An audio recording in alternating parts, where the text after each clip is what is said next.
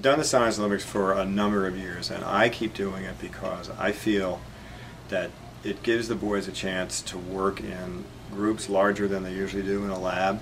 They have to collaborate, working as a team, and the succeeding as a team and sometimes failing as a team is what is useful, because each of them realizes he needs to make a contribution. The other part of it I think that is really valuable is the whole matter of trial and error. I don't give them any clues or anything. They just get the directions for how to make a mousetrap car, how to make a catapult, and they get the guidelines. They've got to read them, and then they go into the whole mode of build and fix and build and fix, which I think is a good learning experience that they find that trial and error is what really is going to lead to the best project.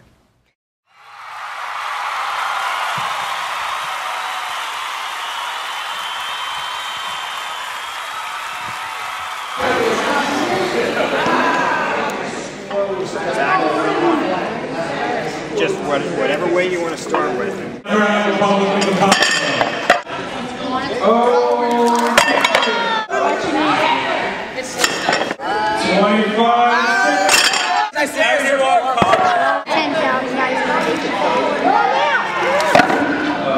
Push it towards Graham. Graham, all right. 100 pounds. 95. Oh, watch out, watch out, watch out. So what principle did you use to make this work so well? Triangles. I tried to use triangles, and I tried to put like a lot of weight. I tried to like balance the weight like a lot on the legs. Like I tried to put a lot of support on. We have our mousetrap here. This is attached to a fishing rod. We have string on the end. So we pull this back here, loop it on this hook on the axle, and then spin these back. The mousetrap pulls back here. And when this goes, the wheels spin forward and it propels it. And that's a free spinning wheel, so that just goes forward.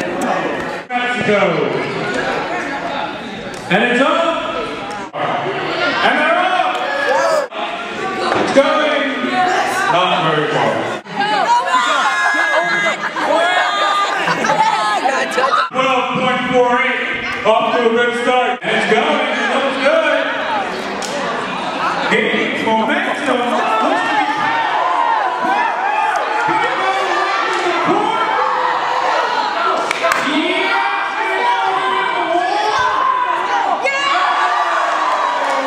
What was the secret to your winning design? Well, it's a balsa wood frame with brass rods for axles, a straw with some hanger inside of it for the lever arm, and then CD discs for the wheels and balloons wrapped around the back for traction. The first official shot. Oh, the cannon! The origin of the Netherlands.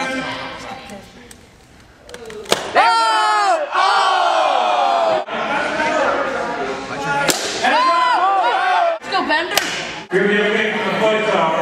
Let's go! Rush on!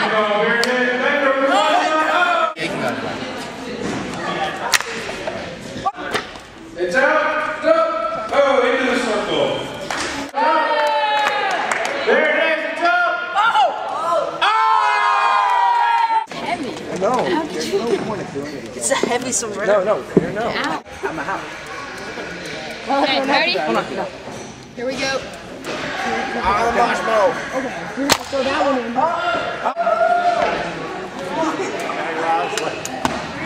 Go down a little back. 1, 2, 3, go. 1, 2, 3, go. 1, 2, 3, go. Go. Go. Go. And it's down. And it's down. Go. Oh, nice slow drift. Oh my. So what made you decide on this design? Well, I thought it was pretty cool how paper can float, so I was interested to see why it floats so slowly. So what made you put the holes where it is and the creases? I found out that a hole will actually slow it down, and creases also contribute to it being slow. Okay.